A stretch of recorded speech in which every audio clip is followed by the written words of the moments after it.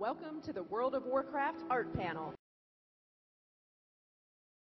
Please join us in welcoming to the stage members of the World of Warcraft art team.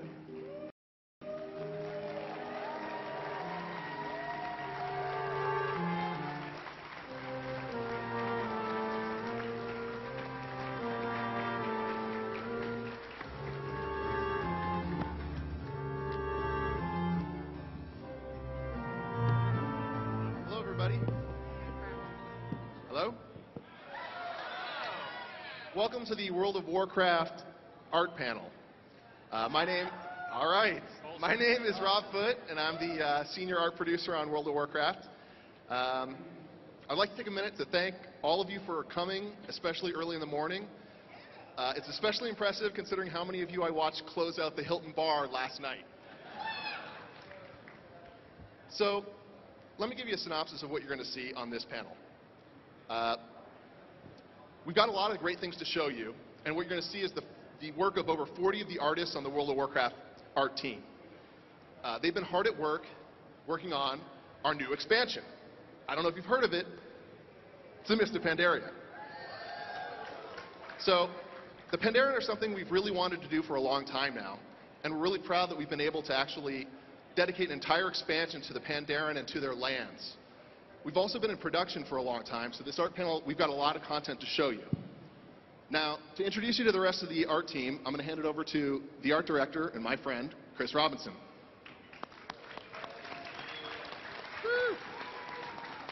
Thank you, sir, and friend. Enemy. Ouch. So we literally created a massive amount of content for this expansion. And there's way too much to show you. We'd be here all week if we wanted to go through everything we've done. So it's been very difficult to pare down. We think we came up with a pretty cool show for you guys. But before we get rolling with that, I just wanted to take a minute to introduce you to these people. So first and foremost, you know Rob Foote. I have some pictures here. If I can get this thing to work. There we go. There's Rob Foote. Production mastermind of the universe. You know me, Chris Robinson, art director, and apparently I'm also a crazed homeless person if you look at this picture. Mark Gibbons, who you may not recognize because he actually took his makeup. This is what he looks like. I can do the face. There you go. So we require that he wear this makeup at work because we can't communicate with him if he looks like he currently does. But he wanted to show you all his beautiful face, so. Thomas Blue. Thomas Blue is our character art manager and our lead technical artist. He's also a millionaire in WoW, so whenever I need a loan, he's the guy I go to. Gary Plattner, lead environment artist, part-time pirate. And actually, this is pretty cool this year. We actually have a programmer up, which when I created the graphic, I put some binary code behind him so that you could tell that he's a programmer. He lives in the Matrix. And he was going to wear a T-shirt that said "not an artist" specifically, but I thought the code was sufficient. So, cool, collected, German. Wendy Vetter, lead dungeon artist, also known as Darth Vetter, purveyor of finer things, which you gentlemen should be aware of. And last but not least, the most serious member of our art management team is Eric Browning, who also appears to be from the future. So that's about it for introductions. I'm going to hand it over to Mark Gibbons. And me. Talk a little bit about concept art. Thank you.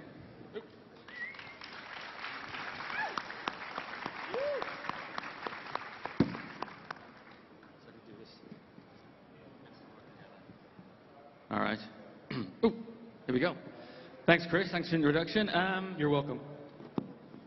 World of Warcraft concept artist. It's not to say I'm the only artist on the WoW team that does concept art. We have an amazing selection of guys and girls who are great sketch artists as well as being 3D modelers, texture artists, and so on. What it really means is I'm the only guy whose skill set is so narrow I can't do anything else. But our player community has some other names for me. Crayon-wielding monkey, I was called just the other week. Wildly inaccurate, as you can see if you look at the magnificent illustration there. I'm a pencil-wielding monkey. It's also been suggested that I be rendered down into soap. I like that one. They weren't specific about a fragrance.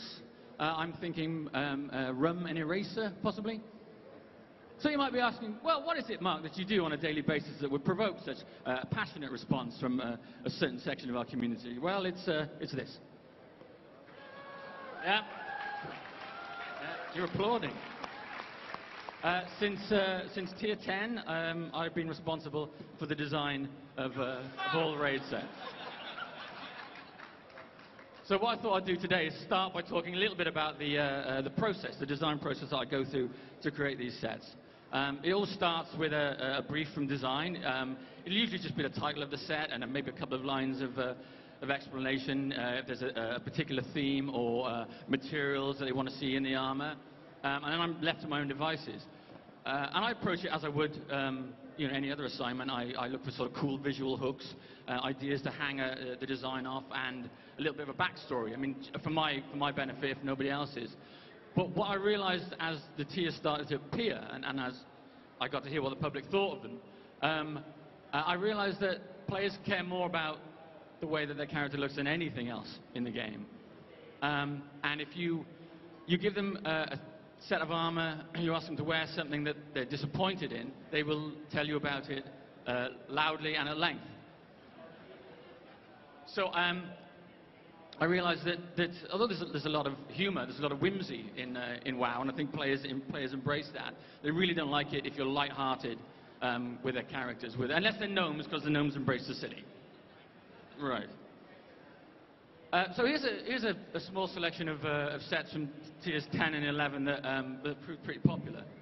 And one of the things that I find myself doing when the ideas come through from design is there's sometimes a little bit of back and forth, a little bit of wrestling over the ideas to try to make sure that hopefully what I'm doing is cool and it's going to be something that players like.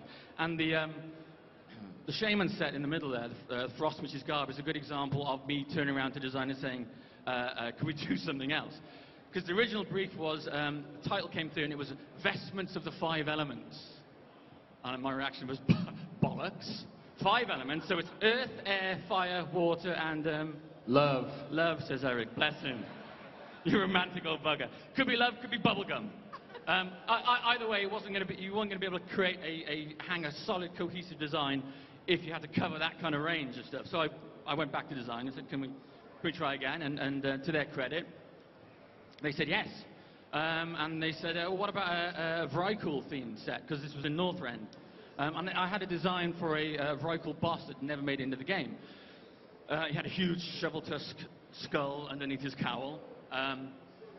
So I showed that to design again. Said, yeah, we can do with that. We can build a set around that. And that's what we ended up with. And I think it's a mark of the set's success that, when I said last year, somebody had built that costume. And I think if somebody's going to go to the time and effort, gluing all that cardboard together, sticking all that plastic, and wear it for 2 days, I probably did a good job. Thank you. The other thing I try and do is up the epic every time when the opportunity presents itself. And that can be tricky. That can be quite a balancing act, because the bigger and the more elaborate the armor gets, the more potentially unwieldy, and you run the risk of doing something a little bit ludicrous. But at the same time, I think it's important that we try and push the envelope when the opportunity presents itself. When you get a design through, or design come through and give you a brief for something, you think, oh, I think we could do something that's a little bit outside the box here. It can polarize opinion. You can sometimes get people who you love it or hate it. Personally, I think that's preferable to just, it's all right, it's okay, I don't mind, I'll wear it for 6 months. I would rather have people love and hate the stuff. I mean, the Paladin set in the middle yesterday, again, saw somebody walking around with it in that outfit. I wanted to go up to her and say, I'm sorry you've got to drag that around with you all day. She seemed to be having a good time. So, Tier 13, the latest lot. I plucked two examples at random. The Paladin and the Priest. Now, these are traditionally some of the hardest ones to get right, or certainly to make kick-ass. It's very easy to make a cool Death Knight. You know, it's skulls, horns, black plate mail. It's pretty straightforward business. But the Paladin and the Priest are tough to make tough, really. But I think these work really well. I mean, design gave me great briefs to work from. The paladin, I mean, he's still got that classic chivalrous Arthurian knight, but the feathered armor, the feathered blades of the set really give it an aggressive stance. I think it works really well. The priest, I think, is even better because it's I mean, to make a priest set that's edgy, that's a little bit sinister, a little bit creepy, it's quite a challenge. And design suggested a Venetian masquerade costume and a blank, staring face. So pulling those together, I mean, I think it gives priests a chance to do something that's a little bit different, a little bit badass, and I mean, hopefully, moving forward with that stuff, we can do more of that edgy stuff in the future. And talking about the future, I mean, what are we going to do next? Where could we see raid sets going? It would be nice at some point to go to a fully componentable system. So instead of it being helmet, shoulder pads, gloves, belt, boots, we can actually do a whole set of armor. So every piece is modeled individually. We can put effects on individual pieces. We can have them animating a little bit. Plus we can hang attachments like swinging chains and gemstones, all that sort of stuff that makes making something epic a little bit easier. You know, the players are getting a broad, cooler silhouette. All that little detail is actually rendered rather than being overlaid on flat material. So that's raid armor sets. What I want to talk a little bit about now is Mr. Pandaria and the Pandaren themselves. So what do we know about the Pandas currently in game? I mean, other than the Wandering Brewmaster. I mean, there's not a great deal of background there in WoW. So it really meant we went back to the drawing board, did a lot of research. You know, we're asking players to come and explore this new continent. So we had to make sure that we built it from the ground up. We built the lore, the history, the culture. So end of last year, we started doing researching a lot of Asian myths, the legends, the culture, the history. One of the things that design was keen to point out, that the Pandaren are a race that are at peace with themselves. That's pretty unusual for World of Warcraft, you know. There's no petty factions, there's no rivalry within Pandaren society, but we still, you know, to hang quest lines off, but we still have to have that depth, that breadth of story and history. So one of the things that we hit on, Asian myth features animals an awful lot. We talk about ancestor spirits. I mean, ancestor worship. That's a big thing in Asian culture.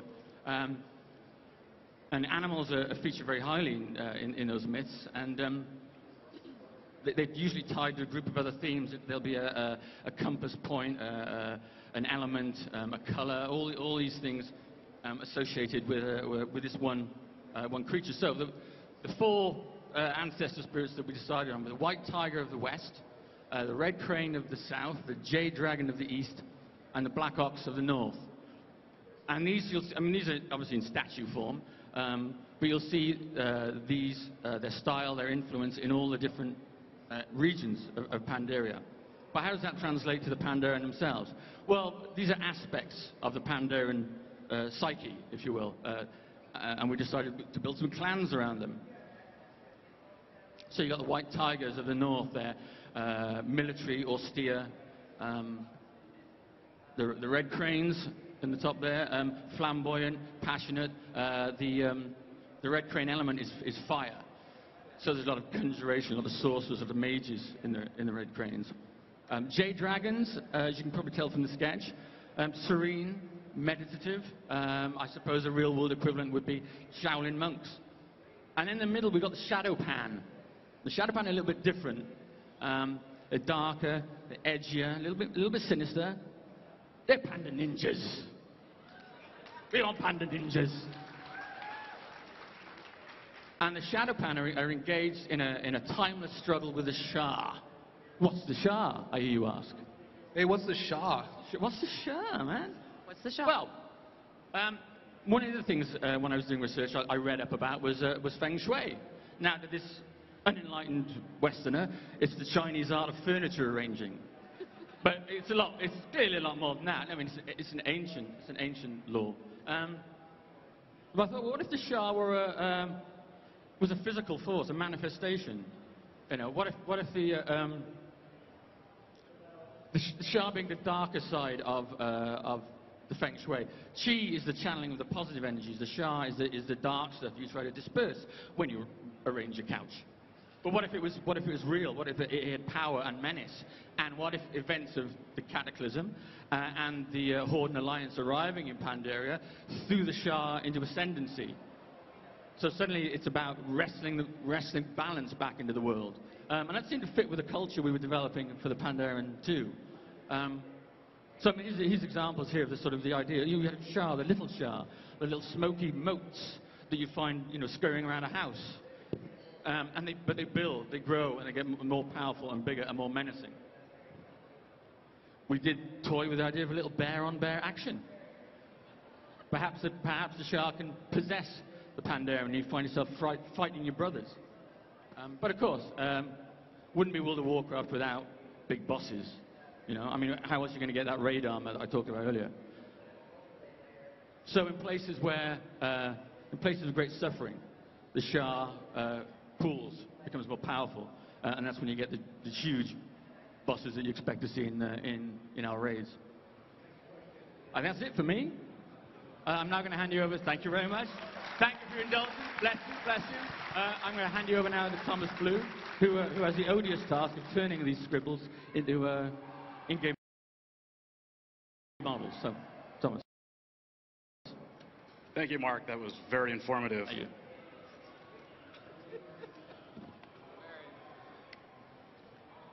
So I'm Thomas Blue, and the video that we're not seeing, nope. This is what we get for having a presentation in the morning. I did go back. Oh. So this is the first panel, and there's the video. Awesome. It's very dark. So this is where you see the character team.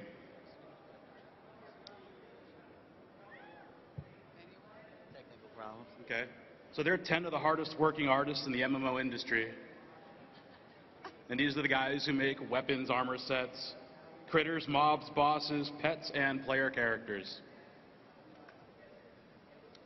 As we planned to add the Pandaren, we looked back to what we had done before, and we had a lot of existing ideas. They existed in Warcraft, and now we wanted to reintroduce them to World of Warcraft. Some of our ideas were cute and cuddly, others were fierce and vicious. We'd made a model more than 5 years ago to put into WoW. So adding Pandarens aren't completely new. And we've redefined that idea, and after making the base model, we have to make it work with all of our player systems. So we have to add things like boots, gloves, capes, so that way they can wear all of the existing armor sets and all of the weapons in WoW. It takes several months of artist collaboration to finish a new player model. So the Pandaren come to us with their own set of enemies. Yay! Oh, we're rolling. Hey, there we are. Hey, so there's the character. Hey, by the way, good job, Blue. That was badass, dude. Excellent work. So you can see some of these character artists over at the artist stage later this afternoon. You can catch Rob Sevilla and John McConnell. They'll be doing demonstrations of how we make weapons and some armor pieces.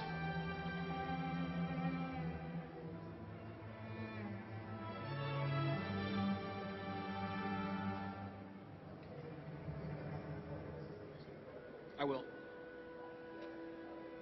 So, as we planned to add the Pandaren, we looked back to what we had done before.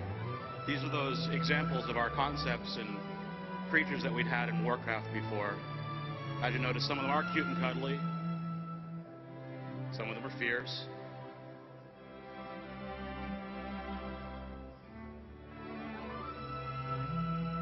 Most of these concepts were done by Chris Metzen and Sammy. Even a dark version of the Pandaren. So this is our model from 5 years ago. it was good, but Chris redefined how he wanted to see them today.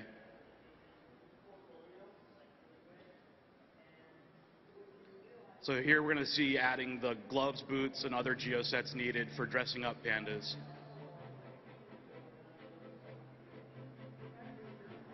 And here they are wearing some of the new clothes and old clothes.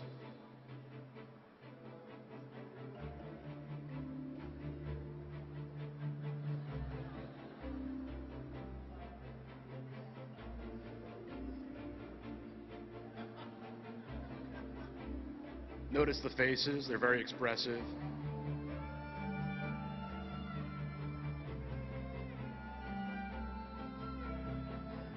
Gangster bear.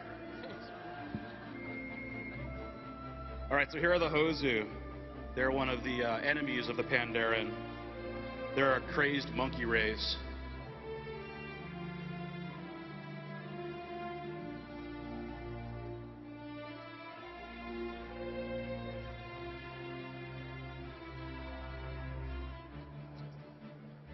And here we have the Verming. They're an obnoxious rabbit-like creature with a vegetable-worshipping fetish.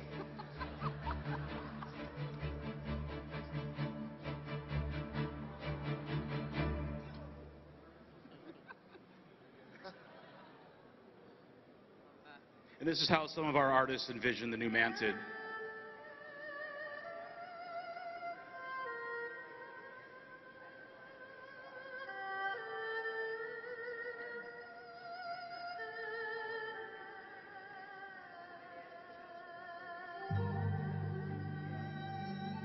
Okay, so those are some of the new races going into the new expansion.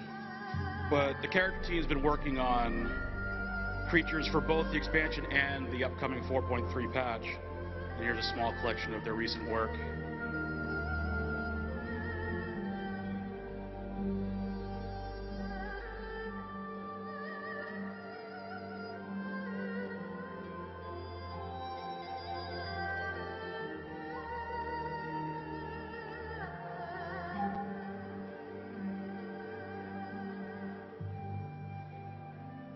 I mentioned armor sets earlier. In the past 6 months, we've made raid sets, dungeon sets, PvP season sets, and starting Pandaren sets.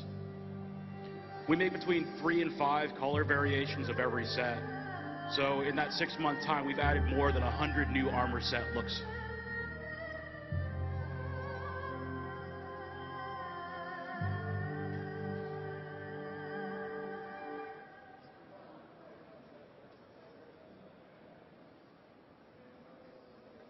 I'm also the lead technical artist. And this is the tech art team. Tech artists are the unsung heroes of game art development. They make tools and define processes that allow artists to focus on making great art.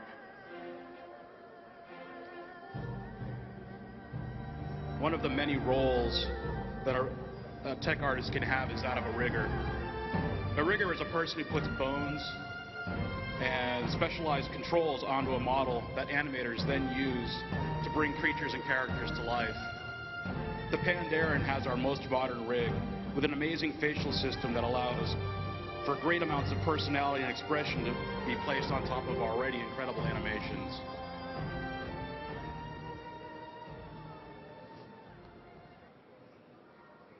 Thank you. Woo.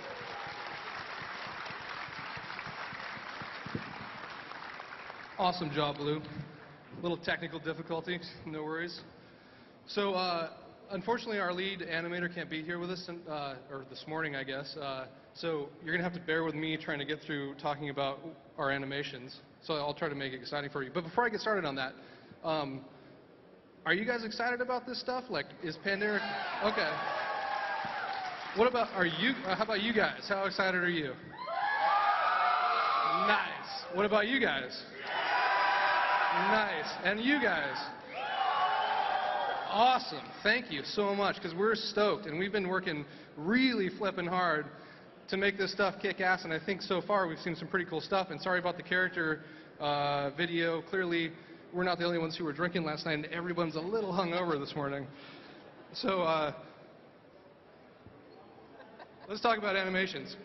So our animation team, we have 8 animators and 1 effects animator, which means that these guys are responsible for creating over 800 animations per expansion, which is a daunting number because animation is a lot of hard work. So one of the things we try to do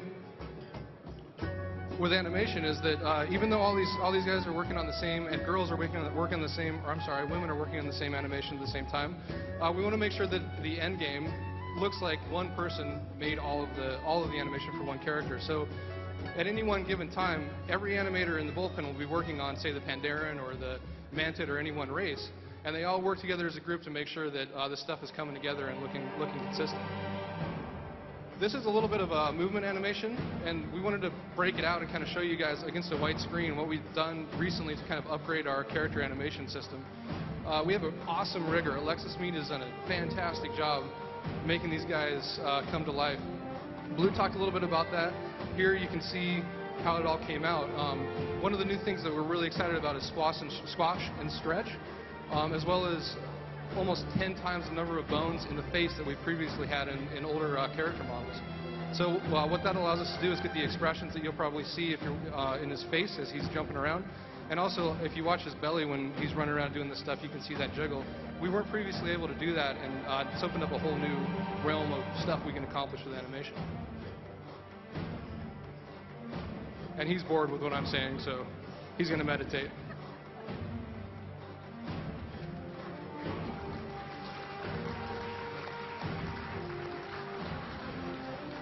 So that's the conversation animation. One of the things that's super important with these guys especially, but characters in general, is nailing the silhouette. These monk animations illustrate that point against this white background because the animators worked really hard to make sure that in any viewpoint you could really tell the breakdown in the silhouette of what the character is actually doing. These attack animations have to happen within a second, so they're working really hard to get across exactly what the character's doing in that short period of time. And I'd like to say that that they filmed me doing this stuff for reference, but unfortunately it was a combination of a couple people on the team who are a little bit better at martial arts than I am, and then studying, you know, cool Shaolin-style martial arts and that kind of stuff. You can tell I've well practiced on this animation bit, right? So unarmed combat was very important to us. We wanted to make sure that it had that really cool kind of Shaolin Kung Fu monk style. And then all of a sudden they have to have this weapon. And game animation is interesting because not only do these things have to work with unarmed combat, but all of a sudden they have to hold a sword or hold a staff. So a challenge for the animation team is making sure that the animations they do in unarmed combat come through when they're holding a weapon. And this is sort of illustrating exactly what that's doing. You can see all these animations if you play the demo. It's kind of a breakdown of exactly what we've done for the basic animation so far. This is our effects team, essentially. So what we're trying to do here is show that using the claw system, we want to get a much more dynamic relationship between the character and the effects that are happening, so that when he's casting and doing his summoning, you can actually see it affecting the character a lot more than it ever has before. And while you're watching these last 10 seconds, I just want to congratulate my mom for hitting level 80 before she came to visit us at Blizzcon. Congratulations, Linda. All right, so let's get started on the rest of it. So now that we have these guys rigged up, we've created them, the character team has done an awesome job of building these little dudes, we got to have a place for them to live, Pandaria. So this is going to illustrate a little bit of like what we're doing with the environment and how this all comes together. And I'm going to hand it off to Gary Plattner to tell you a little bit about how that all happens. Gary? Thanks, Chris. Thanks, you guys. All right. It's amazing what's involved to get a new character into the game, so good job. Incredible. So let's start talking about all the new content that we've been working on that all of you are going to be playing very soon. Hopefully. Definitely. Very hopeful. All right, that looks cool. Okay, like I said, my name is Gary Plattner. I'm the lead environment artist on World of Warcraft. I'm here. And I'm Marco Kögler. I'm the engine team lead. Thank you, Marco. Together, we are going to talk about what it takes to put together a world for the World of Warcraft. All right, we were very excited to do this content. Like Chris said earlier, we had wanted to do pandas a long time ago, and China and Asia offer so much and so many resources. We weren't really sure exactly where we wanted to go, so the first thing we do is just to start to put stuff on paper so we can figure out the direction we want to go. We knew we wanted a giant turtle, we knew we wanted a whole new panda zone, but until we start getting the things on paper, our team really isn't sure like where exactly we're going to go. So we'll start to make these concepts. Some of these are marks. So we'll start to make these concepts. These concept pieces are super important. They're going to give us a color palette. They're going to tell us what the mood of the zone is going to be. But most of all, they're going to give us a hint of what the final zone could look like. Beautiful.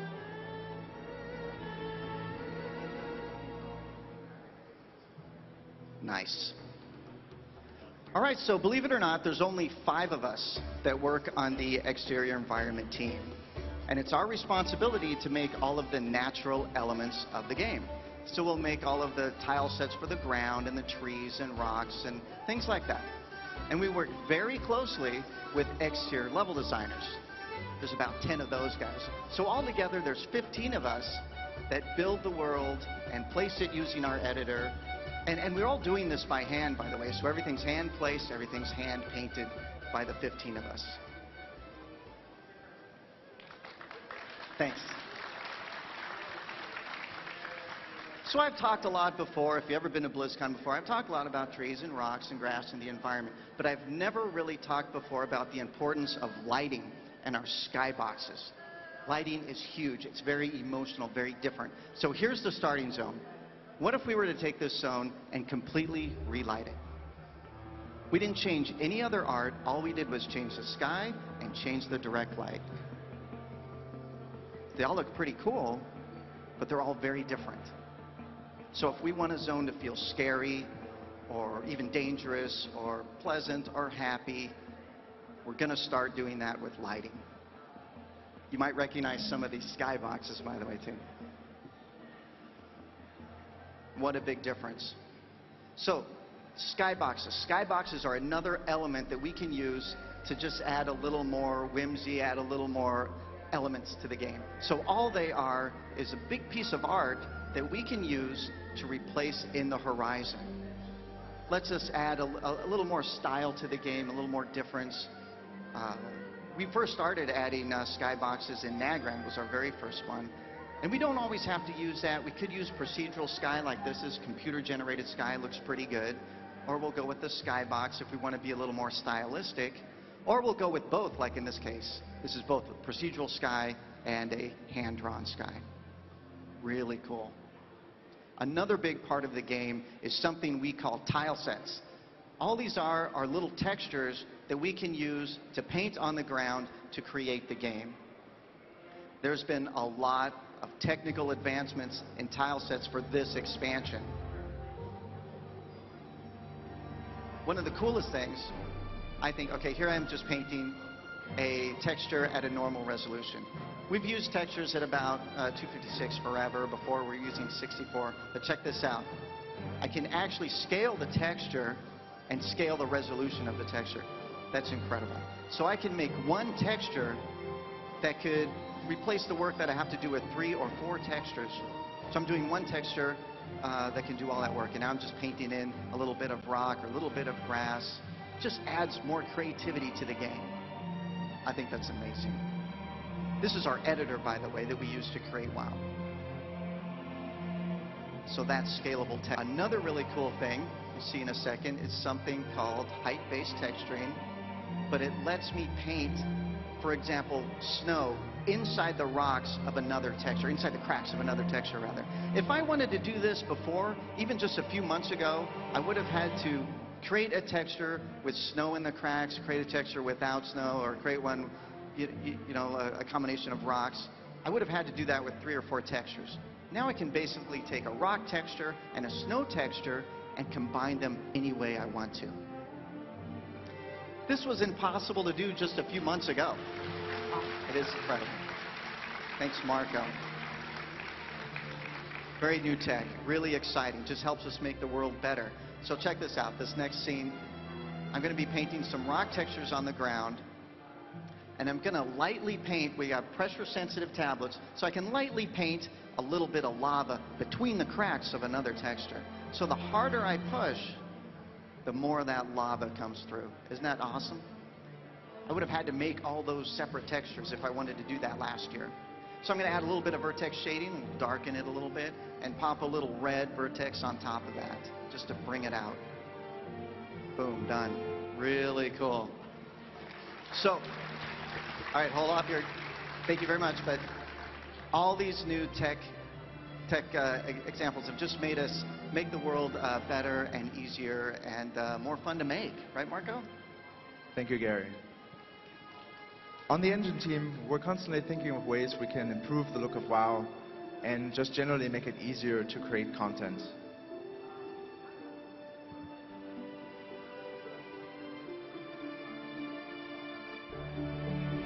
For this expansion, we came up with a technique that allows objects to pick up the terrain texture in their vicinity. This way we can embed caves into the terrain, or do common things like put the terrain on the back of a gigantic turtle.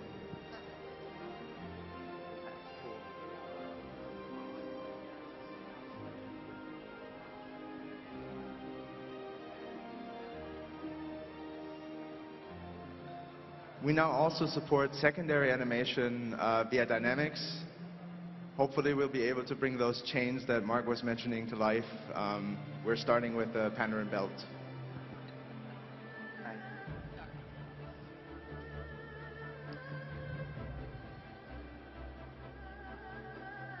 However, the largest enhancement in this version of the engine is in the lighting. Shadows in WoW traditionally only darken the object rather than obscuring the light source. This resulted in a flat look, even for objects that have a lot of geometric detail. By changing how we calculate the lighting and how we apply it to the scene, we can improve this dramatically.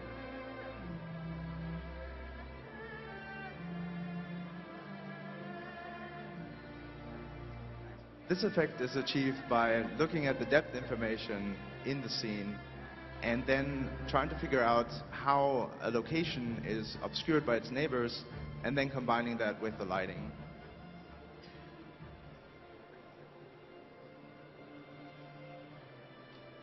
So this is just that mask getting applied here, and then a few before-after shots.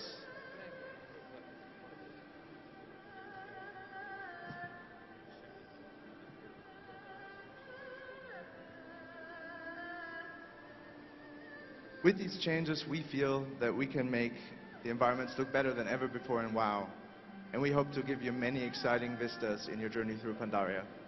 Thanks, Marco. Awesome work. Good job.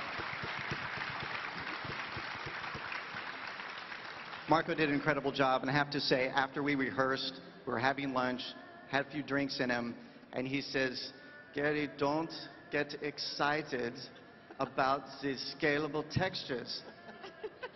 But how could I not? It's incredible.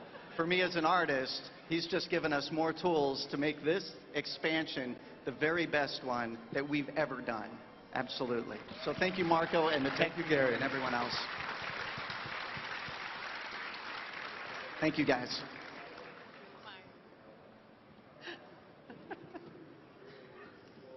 So now that we've created a beautiful environment for you to explore, we're going to move on to some real excitement from the only girl on the team, Wendy, who has...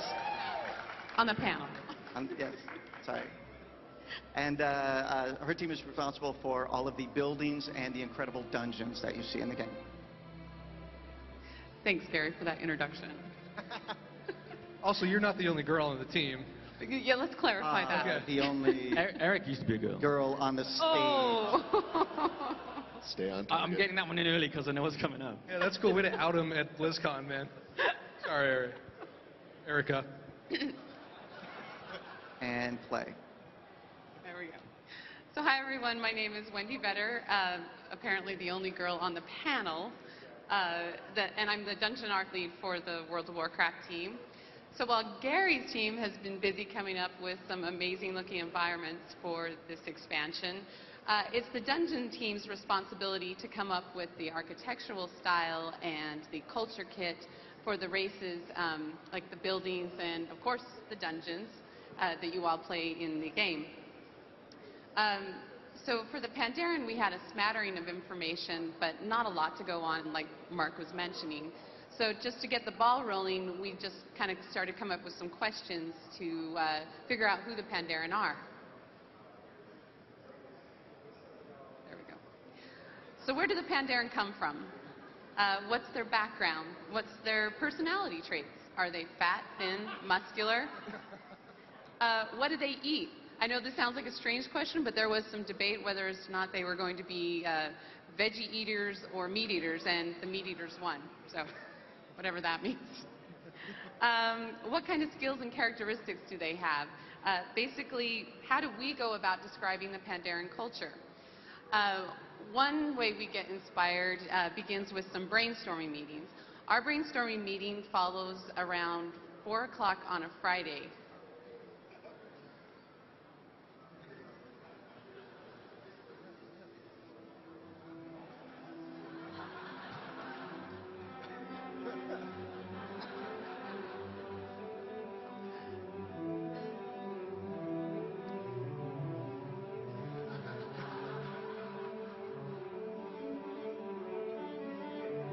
Okay, so while it may seem we're using a brainstorming meeting as an excuse to just drink wine and eat really good cheese, truthfully, the Dungeon team doesn't need any kind of excuse to drink and eat really good food. We actually do talk and chat and throw ideas around and try to get the creative juices flowing. We also invite other teams along to join in the fun. And we try to make it a collaborative effort, which is kind of important for us. And I think it's one of the values here at Blizzard, being collaborative. So we were lucky this time around to have Dave Kozak, our lead quest designer, help shed some light on who the Pandaren are with his Storytime Hour, as he was called. This also fell around Dave's Friday. Right there. He's right there. He's looking at you. Thanks for pointing that out. This also fell around 4 p.m. on a Friday afternoon. So, being the Dungeon team, we brought our wine and cheese. We recorded the meeting, and just to give you a little bit of a caveat, it is design ideas, so it is subject to change. Here he's talking about Lu Lang, who's kind of a central character, a central role for the starting zone, which hopefully you all had a chance to play here back there on the machines. Yes, yes, hopefully. If not, go do it, but wait until after this panel. Nick. Yes? Going? Got up on the turtle, me turtle, wading out in the ocean, and he's floating in the ocean. And he had with him a big bamboo umbrella. Takes the bamboo umbrella. He opens it up, turns up on his shoulder, the turtle turns around, he looks at everybody. Bye. He sails off on the turtle, disappears. Never heard from him again.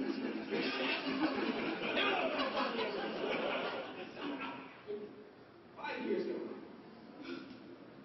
Lang comes back, and to everybody's amazement, as the turtle appears over the horizon, the turtle's now bigger. There's a house. He's built a house on top of this turtle. He's got a little garden. He's got a little fence. He's got a little tiny shrine in the center of the turtle's back. But yeah. And the turtle comes up on the beach, and he comes out of his house. He's like, guys, you won't believe it! Up here on the desert, there's this big giant chasm, and there's like 1,000 stone needles in there. And there's these crazy big old giant cow people, and they're like, yo, what's up? And I'm like, moo! We can't get that staff out of his hand now. There he is.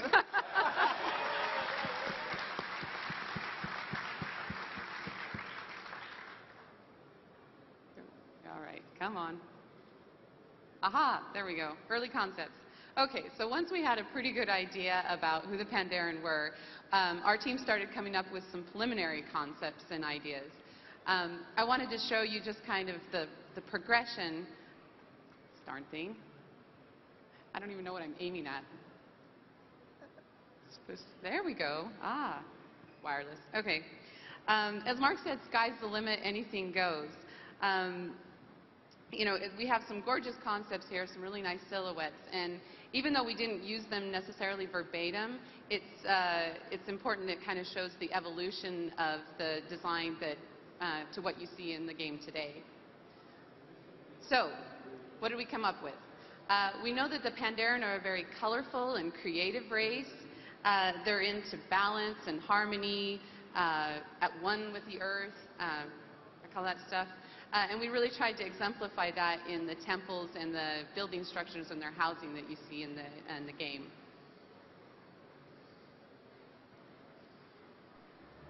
So for the starting zone especially, we really wanted it to feel very special and almost ethereal, a place that you would never want to leave.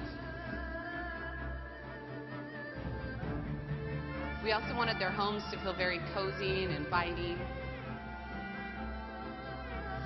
One of the challenges we had with this race was that we had to fill a whole entire continent with Pandaren structures. And as Mark had mentioned, there's the 4 clans, each with their own characteristics and design. So how do we go about doing this? Well, we started with the base structure, and we kind of tweaked the textures, changed out the colors, either simplified or exaggerated the silhouette, depending on where they were placed in the zone, just so they felt more cohesive with their surroundings. So the brewery, okay, very important part for the Pandaren. One of the highest honors of being a Pandaren is becoming a brewmaster. So it's no surprise that we have a whole entire zone dedicated to the Pandaren just making brew. I had plenty of volunteers on the dungeon team willing to go to breweries, sake houses, Oktoberfest, beer tasting festivals, many, many nights and overtime even, just so they could get a clear picture, although probably that's in the morning, of what it means to be a brewmaster. So what we ended up with was kind of a simplified version using a lot of wood and bamboo, kind of pared down. The idea was just to make it so that they didn't have to worry about their housing, because the most important thing for them to do is to make Pandaren brew.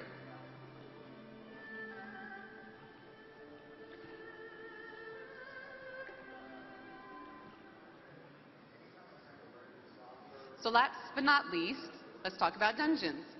And I know you're all out there, the dungeon players. Hear it! Yay! So I wanted to give you a sneak peek of the 4 dungeons that we've been working on in the last couple of months. Well, I guess it's been 4 or 5 months. And I had each of the artists that is in charge of the dungeons kind of give you an overview of what stuck out to them and how they pulled some of the characteristics of the Pandaren into the dungeons they're creating. The Great Wall divides the entire continent of Pandaria. It's a really big wall. It was built not by the Pandas, but by the Mogu. They're an older, more militant race that was in charge before the Pandarans were. When the Pandarans do rise to power, they see the need for the wall and have maintained it ever since. The wall itself needed to be darker and less ornamental than some of our other Pandaren buildings. This is a really big structure, so we left the majority of the wall pretty stark. We did things like use darker colors and use monolithic shapes to give it a real solid and an imposing presence. The Great Gate is the only place on the wall where we went a little more ornate, a little more colorful. This is where all the action happens, so we wanted it to stand out and look the part.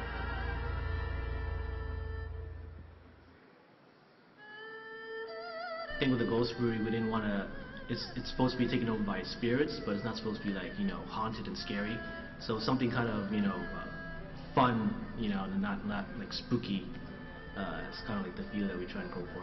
Well, basically, I just kind of looked at a lot of the classic 2D films, they always have a lot of great artwork, especially the painted backgrounds. So that's always a good resource. And then again, like references from like a lot of the rice sake breweries in China. It's always a good source. A lot of the old Warcraft 3 artwork and Sammy stuff's like very colorful. So I always try to like bring my stuff like, you know, just as colorful, just as stylized, kind of differentiate it from like, you know, other artwork.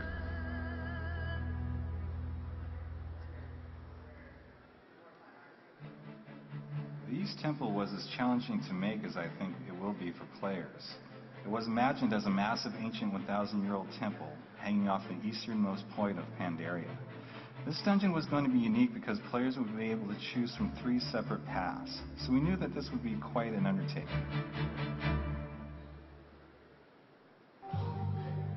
The Shadowpan are the Pandaren warriors of the Shah, up in the high mountains of the Kunlai summit. The Shah being a dark energy and all, the Shadowpan make it their duty to bring balance to the island as a force of good. In fighting the Shah, however, the Shadowpan have taken in some of that darker energy, so they're a little edgier, as if a little of that darker force is corrupting their sensibilities. So with that in mind, the Shadowpan are more aggressive, a little more stark in nature.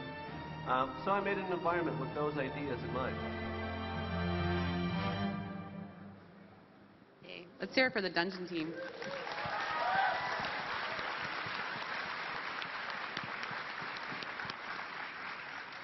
Okay, so now that you've seen the Pandaren character design, we've applied the animation, you've been able to see the environment that he's going to be running through and some of the dungeons and the housing that he will be using.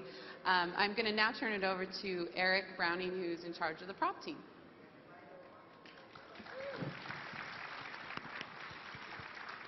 I think I forgot my presentation, the whole thing. I've been so full of anxiety sitting here, afraid that my fellow artists out there are going to catch me sitting like this.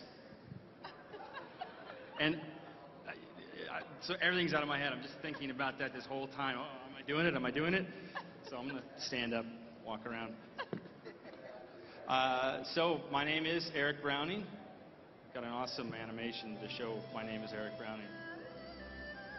Go away, panda.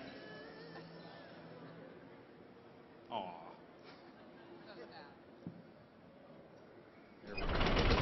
Yeah. All right. Eric Browning, prop art lead.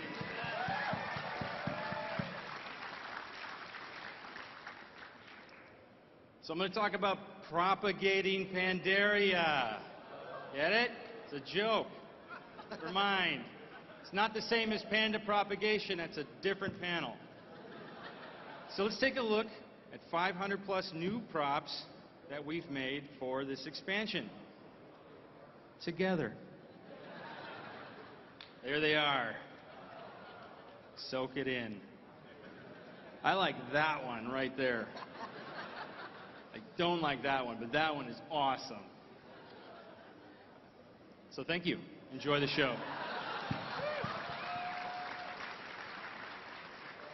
So going back a while, our early concepts, our process always starts with lots of reference gathering. Yeah.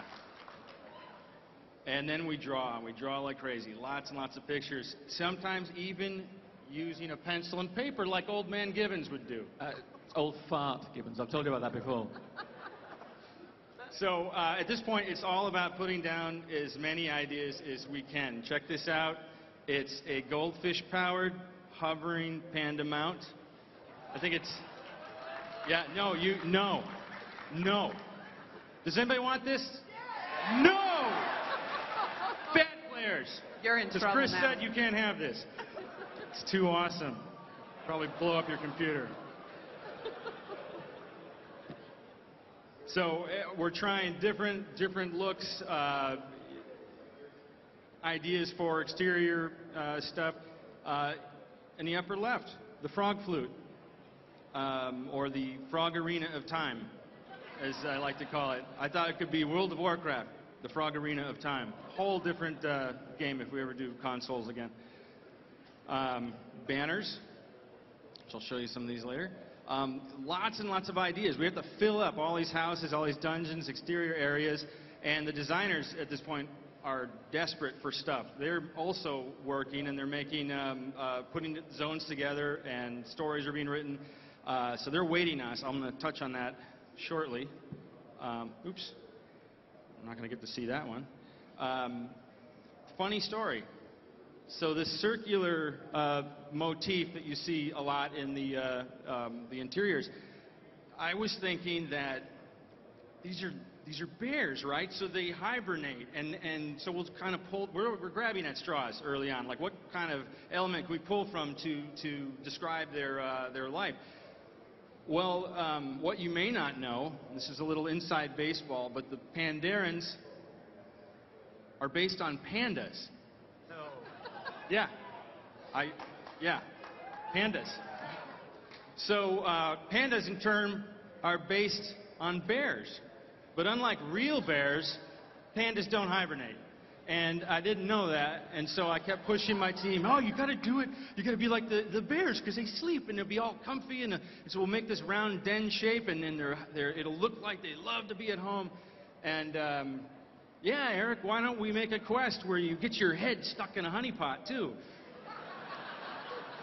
It's my stereotyping the bears. Just got tasked. So anyway, so this is a training prop. You probably saw this. It's one of the first ideas. It's very simple, but we started to get sort of an idea of like what the shapes would be like. None of these got used. That's mine. That's why I'm sad. Tools. Everything is kind of big and pretty simple. And crates. I love the crates. We always have to have crates.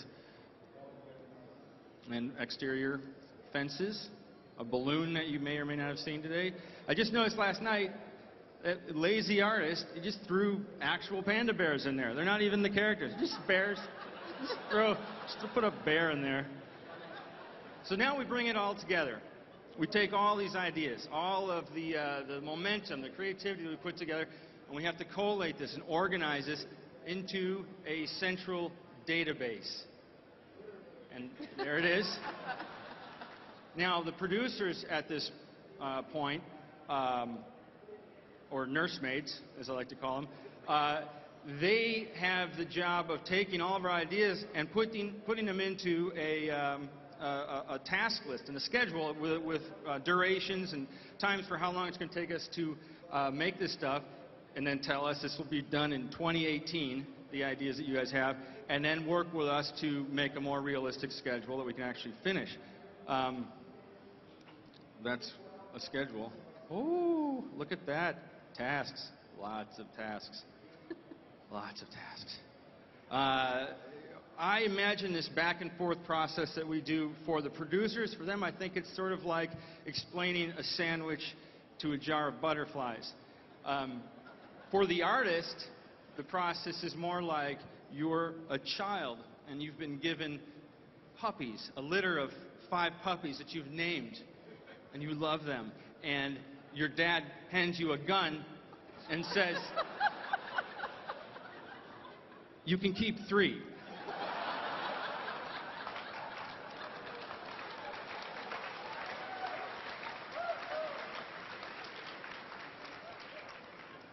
So, again, crates. Ever since Crash Bandicoot, I've been obsessed with crates, and they're like green being poisonous in a game. You have to have crates, and these are ours. They're very fancy crates. They're so fancy, I wish I had one of these at home.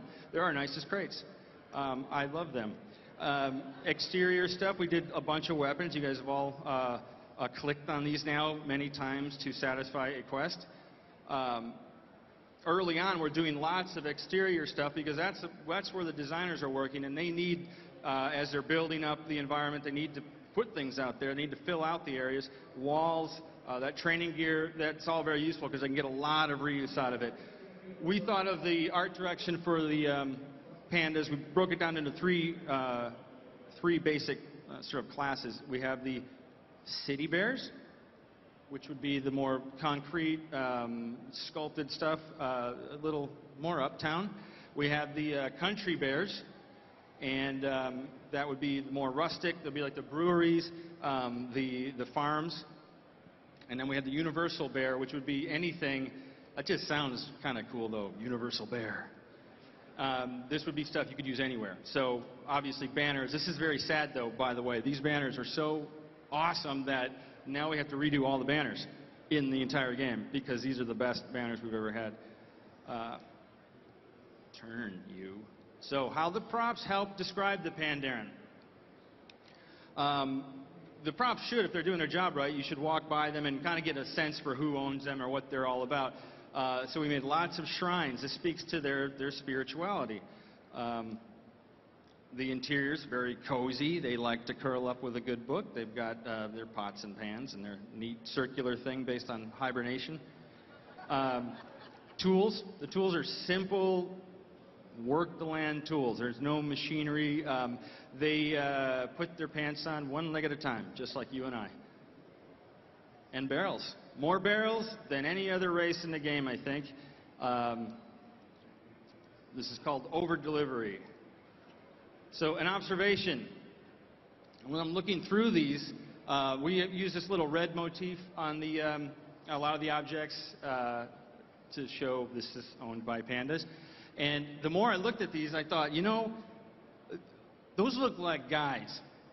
Like they've got it's a guy with a bandana on it. And so I put funny eyes on them. They're totally guys. They're like a team. Just something I noticed. Books. Lots and lots of books. This speaks to their knowledge. They're seeking knowledge, remembering it, reading it, writing it. They're monks. They've got the tables where they're recording things. We have lots of this stuff. And what's really neat about this is the text, all the characters. We had to make a language that would be cohesive through everything. It would be convincing when you looked at it. And we made a whole language that has characters with their meanings associated with them. So when you go through Pandaria, if you have the time and wherewithal and a chart like this, you can actually translate the scrolls that are hanging in the temples. This one, which you probably clicked on yesterday, what it actually says is, for in the flow, or in the true heart of the Pandaren, the flow of peace speaks like the wings of many birds, and upon those wings are carried the feathers of 1,000 dreams.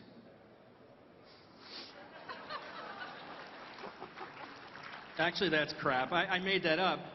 But what I did do is I took that chart that one of the artists made, and then I, for this presentation, translated that scroll for real. Does anybody want to hear what it really says? This is a big secret. Here it goes. Travel, teacher, village wind. Family, stranger. Me, city wind. Instruction, city wind. Go, teacher, go. Visitor, me, wind, travel, building, wind, stranger, me, city. Go away, teacher. Village, wind, teacher.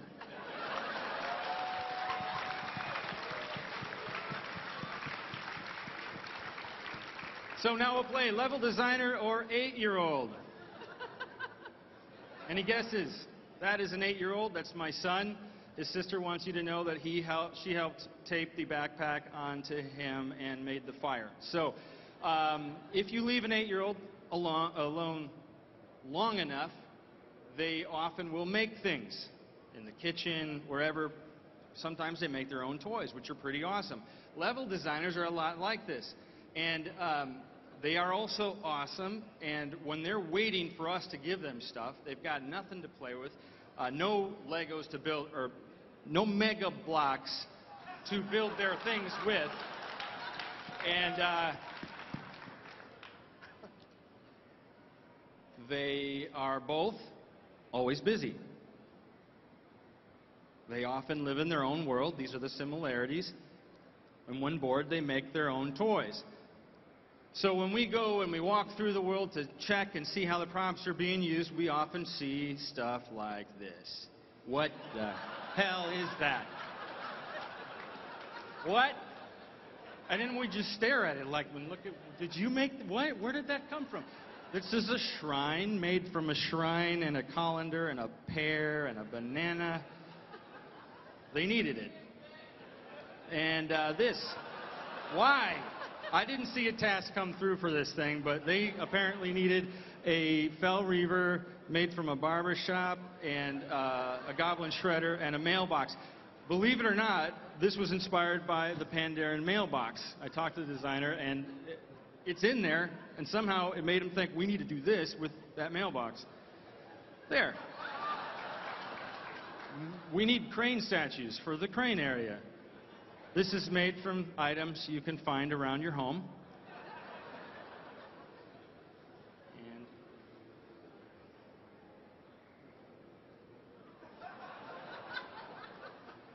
I don't even need to explain this. I can't even figure out what half of this stuff is, but I think there's a bathtub in there and a trophy. And my favorite, the Pandaren hover tank, made from a frying pan, a door, a still, some barrels, and now the animated props, which I'm going to leave you with. And this has not the weepy Chinese violins, but Dark Moon Fair music.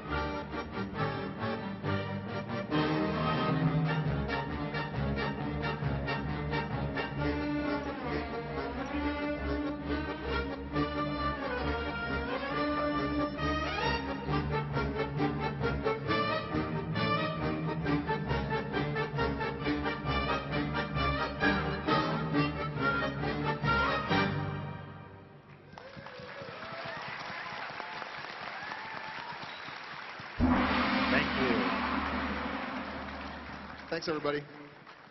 I think we've actually went way over, so I think we're out of time. You're welcome. Yeah, enjoy.